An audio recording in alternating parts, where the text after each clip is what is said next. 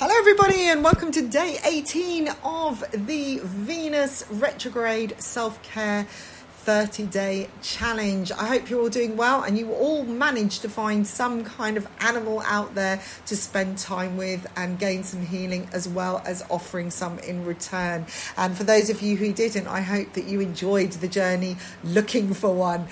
And today it's day 18. Today's task or challenge is to read a favourite book, or find a book to read, maybe a page of a book, or watch something you really enjoy on TV, an old movie, something that brings you joy. Find some time to spend doing that, just that, and really engage yourself in that. Now, many people may sit and watch TV all the time, but how many of you sit and watch TV with a telephone in your hand or an iPad because you're not really engrossed in it? If you don't find something easy to connect with, or you're unable to concentrate well, then find something that you can concentrate on.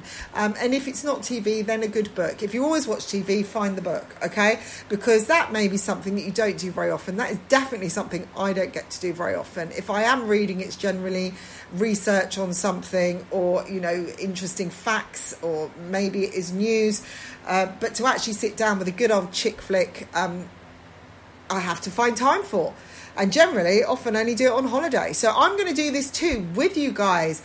So go, and if you haven't got any books, go to a library and borrow one, or go to a discount store and get one for maybe £1 or $1, or go and borrow one off your neighbour. And if you're unable to do that, then flick that TV on and just find something that you can really engage with.